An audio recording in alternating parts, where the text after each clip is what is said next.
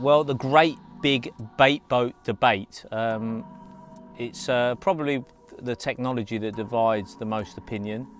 People think it's cheating, which if you are an angler who actually takes the time to consider everything and you look at the technology at your disposal, it's far from that. In fact, it's actually a science to learn to use a bait boat effectively, how to release a rig from it so that the bait lands on top of your rig, how to find spots. And I think the reason I love the Carplounge technology is basically because you're using stuff that I've used on a dinghy before. You've got an echo sounder. I'm using stuff that I've never done before, which is the autopilot system.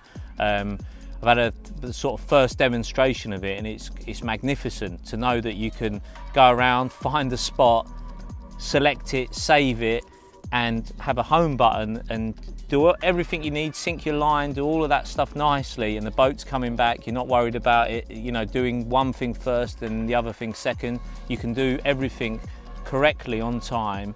Is just, well, it's German precision engineering. I wouldn't expect it from anywhere else but Germany, to be fair. Certainly wouldn't have come from England. What else do I think is a major asset? Fortunately, I've been fishing since the early 90s. I've learned to cast. I've started from the very beginning up to being able to fish at 150 meters, casting and spodding and doing everything effectively at big range.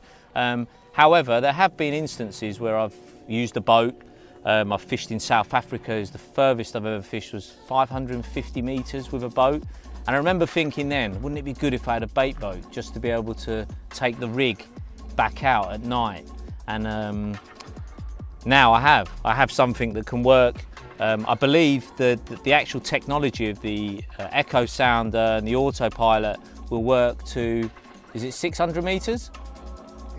And the boat will go up to 1.2 kilometers. So if you ever have enough line on your reel and you know where you're going, you can fish some pretty crazy situations. But the other thing I love about a bait boat, and this is a bit of a slightly wilder suggestion, in this day and age there's not enough kids getting into fishing, and I actually think something like a bait boat is the nearest we get to a remote control car, to an Xbox, these things that keep kids inside and not really going out fishing. And I think if one kid watches me on television use this boat and thinks, do you know what, I quite like the thought of going fishing and using a boat, then if that gets more people to go fishing, then I think it's an amazing thing. It's not for some people, but I've always been what I would call an early adopter of technology. I will always be one of the first to try something because I'm intrigued. I love learning. I'll never judge anything until I've used it myself, and then I'll just give my view of using it, not what everyone else has said before me. And I absolutely love it.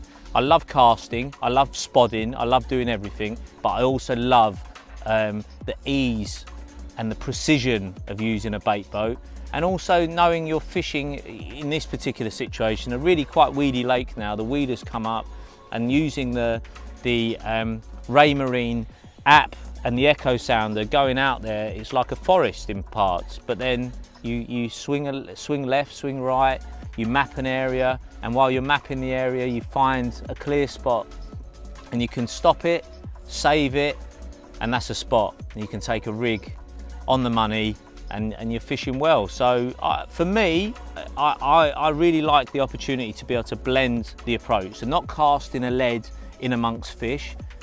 I always think they can put up with bait landing on their heads, catapulting boilies, throwing stick, even spodding. But sometimes the sound of a lead on lakes, they just don't like it. And where they do allow bait boats, then, you know, the RT4, there is nothing better on the planet. It really is. The Germans didn't make a Ferrari, but it's a Ferrari when it comes to a bait boat.